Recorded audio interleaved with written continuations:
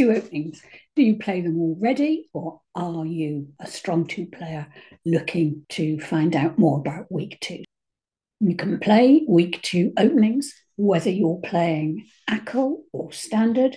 They're easy to learn, they crop up really frequently, and they're preemptive, which creates a problem for opponents.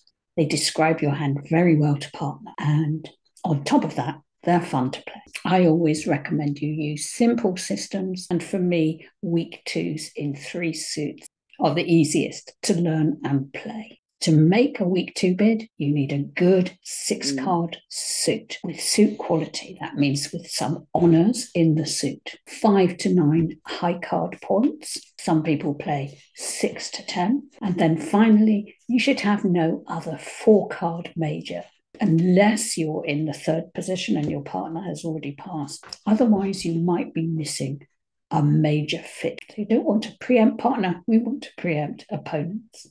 So we play week twos in 3 suits, that's spades, hearts, and diamonds, because of course our 2 clubs are reserved for those very strong opening hands.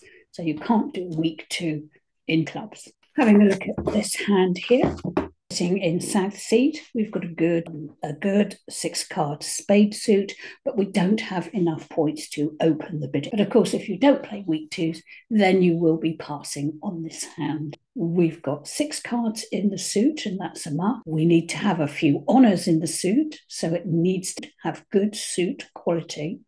And we usually play between 5 and 9 high card points. So I'm going to open this 2 spades, and particularly with the spade suit, you can see how difficult that's going to be for our opponents now to come into the bidding. West and East, if they're going to bid over 2 spades, they're going to have to come in at the 3 level or with a risky 2-no trump. So we're going to bid our 2 spades. We can see that if we hadn't opened the bidding, West would have opened with 1 diamond here. And East-West would probably end up in a heart contract. And that looks as though it would be a making contract. But with this 2 spades opening, West is forced to pass. Partner is going to pass anyway. Partner knows that we're weak. Partner knows we have 5 to 9 points in a 6-card suit. And so in order to respond to this week two opening, partner would probably need around about 16 points to make it worth responding to. So we're going to pass. And similarly, East is going to pass. So that leaves us in a contract of 2 spades. Well, we're going to lose to the Ace of Hearts. We've got 3 diamond tricks to lose straight off. We're going to lose to the Ace of Spades. So we can finesse the King of Clubs. So we should be making our 8 tricks. In this hand, North is first to bid. So there's the week two opening. East has passed. Very difficult for East to overcall here. We have 17 high card points, a strong hand. Although partner has only promised us 5 to 9 points, we know there's a 6-card suit with 2 honours in North's hand. That gives us a very powerful 9-card suit fit. So we're going to go straight to 4 spades here. That will be a pass from everyone. And now we can have a look at all the hands. So let's have a think about how this will play out. We have a heart lead from East. That's going to be one with the Ace of Hearts.